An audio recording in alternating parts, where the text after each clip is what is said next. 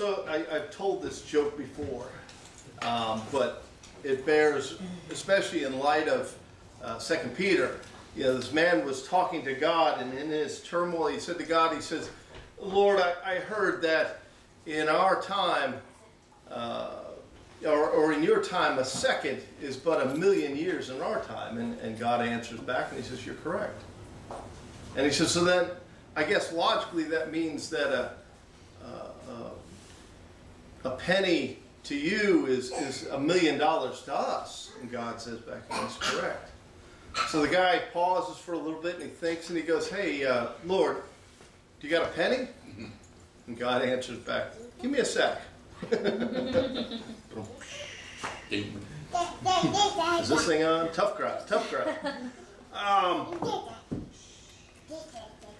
A lot of times how we go through life, it's the least person that we expect makes the largest impact in our lives. Or if we look at historical significances, sometimes it's the littlest person that we expect, or the least person that we expect, makes the largest amount of impact in our lives. In our generation, just thinking back on September 11th, you know, the huge tragedy. Here were 9 terrorists who were insignificant, yet how they have changed our lives is unbelievable. Those of you that fly in an aircraft, you understand how the least of a person has made such an impact in our lives.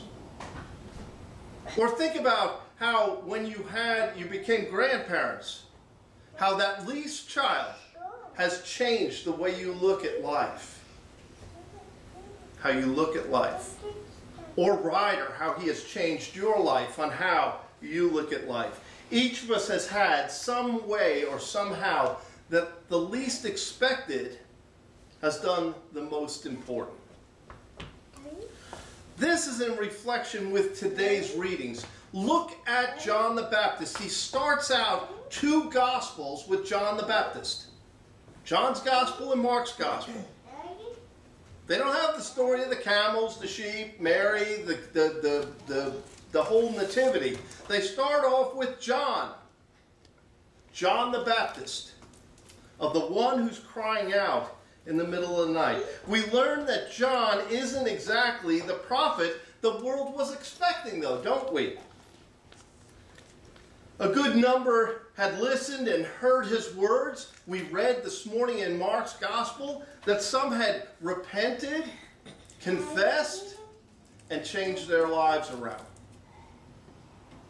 Now, John was very different. He walked around eating bugs, eating honey, and he wore clothes of camel's hair. Now, I don't know if it was me or you, but you can, if you've ever been around a camel, you understand that that was not the cashmere of Jesus' time. That was itchy. It's mentioned why in Scripture? Because it's important. It's important. Scripture is the only book you'll ever read that is not filled with fluff.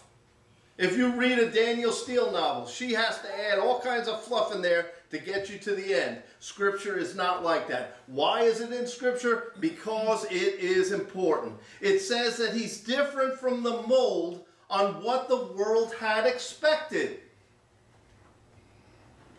He was different, and that's why it's in there. John wasn't, I mean, if John was here today, he wouldn't last at any church, Anglican church, more than 5 minutes.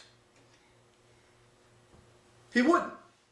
As their presbyter, as their priest, he wouldn't last.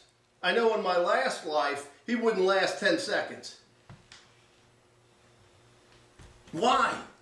God forbid that your priest came into work wearing anything other than the priestly clothing. I mean, would people think of someone so worried about what the Lord wants to hear rather than how a priest is supposed to look or act or say? I remember a good friend of mine who was at seminary with us, and he had come back to talk to us about how he had walked away from a parish that he was at for 10 years. 10 years he was at that church. And as soon as he left, the first thing that the vestry did when they do, they write up that parish profile. They said their next priest they get wants somebody who preaches a little less Jesus.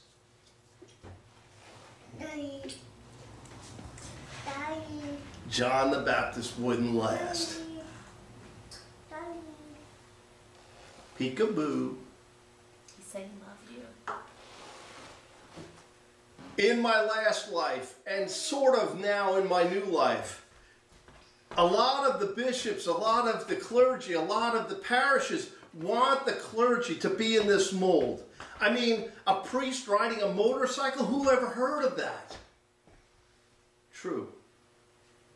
You see what I'm saying? We all have a certain bias in our heads that we say if somebody is a priest or somebody's a deacon or somebody does this, they can't do the following things.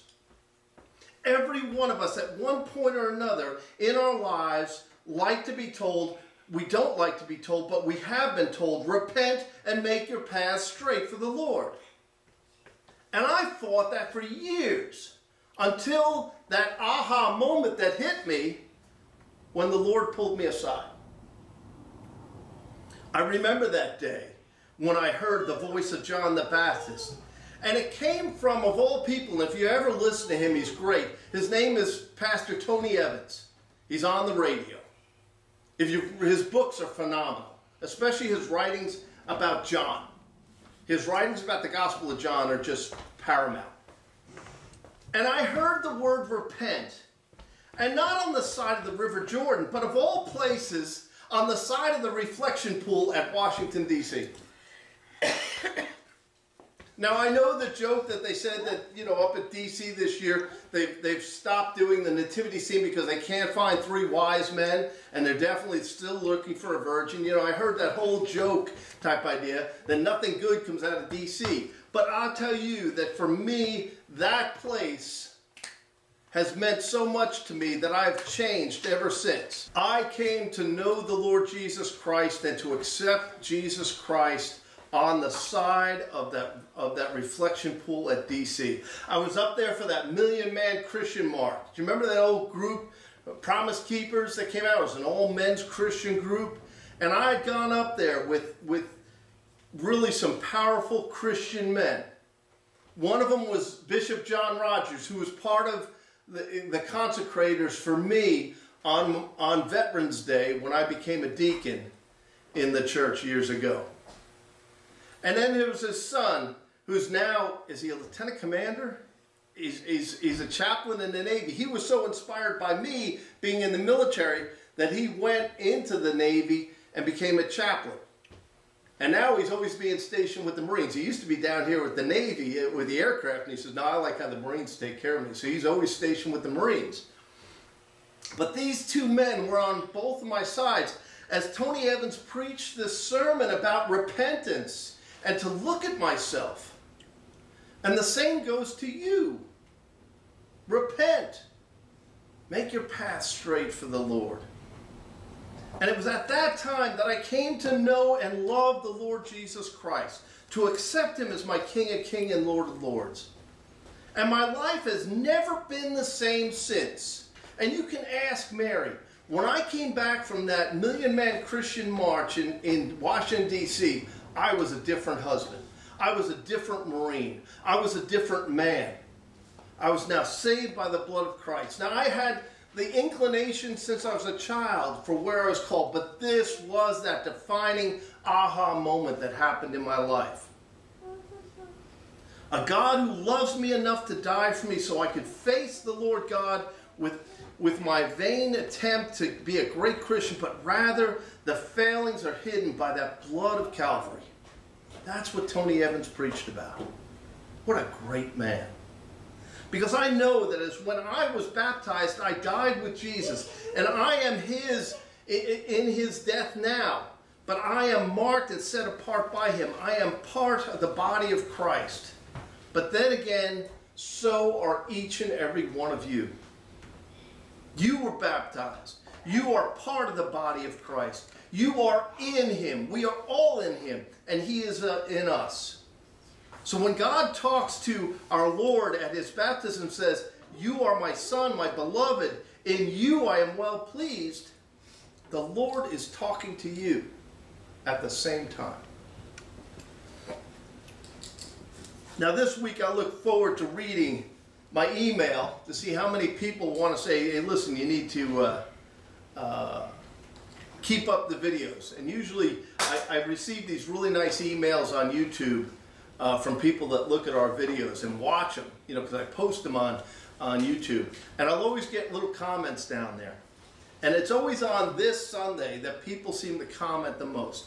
Because every person out there, and I don't care what generation they're in, they need to realize that God loves them.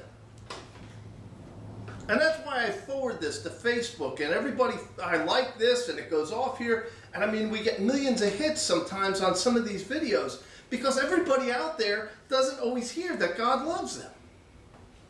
We need to be that voice.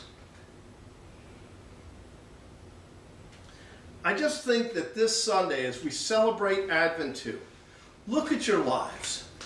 Who is that unexpected person in your life, or maybe that unexpected person is going to come into your life that you need to listen and pay heed to, like the Pharisees and the Sadducees did when John came. He changed their lives. They had to re-look at the way they prayed.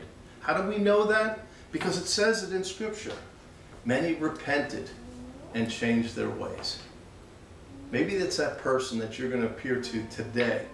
You may appear as that unexpected person in their lives and allow them to change. Let's pray. Heavenly Father, who at the baptism of John or Jesus in the River Jordan proclaimed him your beloved Son and anointed him with the Holy Spirit, grant that all who are baptized in his name may keep this covenant they made and boldly confess him as Lord and Savior forever, who with you and the Holy Spirit lives and reigns, one God, glory everlasting. Amen.